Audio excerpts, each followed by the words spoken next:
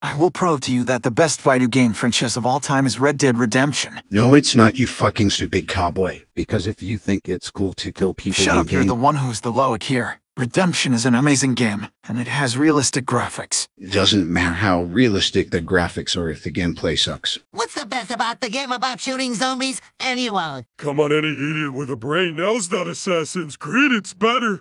It is a good story, much more interesting world set in the modern age. Not some shitty old west like Red Dead. Why are you talking shit about Red Dead Redemption? So what if I am? Well, Assassin's Creed is nowhere near as cool as Grand Theft Auto, but knocker. What do you know so much about Grand Theft?